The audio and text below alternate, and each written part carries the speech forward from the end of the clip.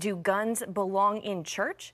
Well, a Southside man believes the answer is yes and spent his Saturday training pastors how to concealed carry their firearms. 10 News reporter Taj Simmons was there and tells us why they feel it's important to stay armed at the altar.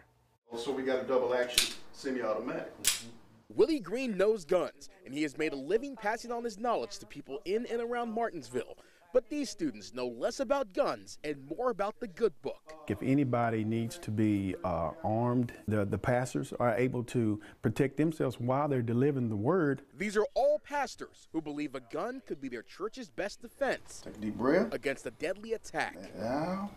Good. Even though this is a small town and small city, people may not think it may happen here, but it can happen anywhere. More than a dozen pastors flocked into Green's concealed carry class. All right, let's take this hand here, and I want you to rotate your hand just like that. Green made this class free for all of the interested pastors because he believes churches are especially vulnerable. Criminals see the churches as soft targets. You know, they're not looking for resistance.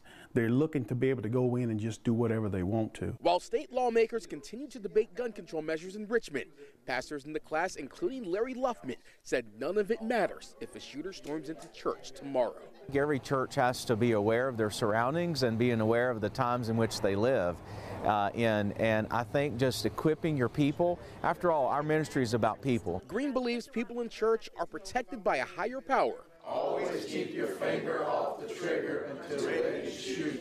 But says they could also use some high-powered security down here on earth. Our pastors, you know, they're praying for our souls while you're doing it spiritually, but physically too, you may have to protect himself as well as his flock. In Martinsville, Taj Simmons, 10 News, working for you.